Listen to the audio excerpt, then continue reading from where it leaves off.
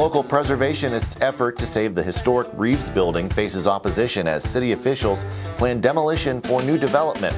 Also in our Business Journal Roundtable, Paige Genova shares insights on launching her business, Vital Pelvic Health and Wellness, and the support she received from the community.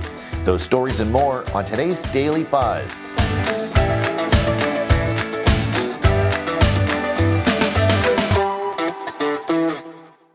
Hello everyone, welcome to the Daily Buzz. I'm Mike Moliterno.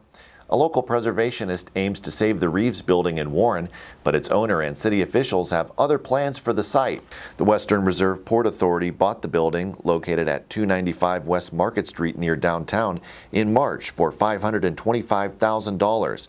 Built in 1926, the city has deemed it uninhabitable and a public nuisance and is seeking grants to demolish it. Warren's Community Development Director Mike Keys confirmed a demolition order is in place. Once demolished, the site will be part of a mixed-use development proposed by Dillon Corp., a Dayton area developer. Cindy Mines, a preservationist from Champion Township, believes the building can be saved and repurposed.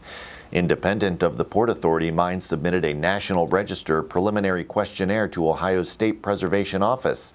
The office indicated the building would likely qualify for the National Register of Historic Places, but requested interior photographs to confirm its historic integrity. However, the Port Authority and the city have not consulted entities experienced in historic preservation. According to Keys, developers estimated a $4 to $5 million refurbishment cost. Larry Dillon, president and CEO of Dillon Corp., decided it would be more cost-effective to demolish the building and construct something new. Anthony Trevina, the Port Authority's executive director, expressed respect for Mines' preservation efforts, but noted that no developer has been able to restore the building, which has continued to deteriorate over the years. The Business Journal's Next Generation Roundtable took place on May 14th at the Courtyard by Marriott in Canfield.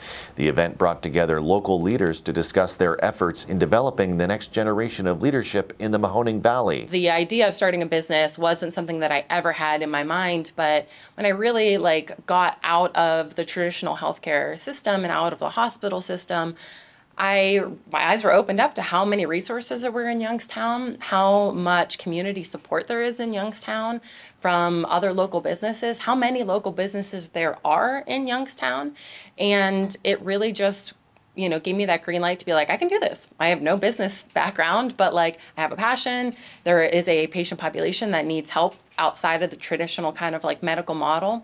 And there's been countless resources at my fingertips since starting my practice. It's only been 2 years, but I think that is a really big piece of a way we can promote people to come back to Youngstown. Like Kenesha said, it is a blank canvas. For more information and to view the recorded conversation, visit businessjournaldaily.com.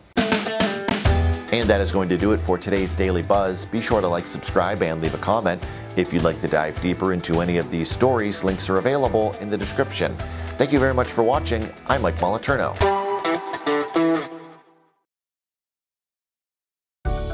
717 Credit Union. Savings power to give your business an extra boost. Business savings, certificates, and business money market. 717 Credit Union. Make your money work as hard as you do.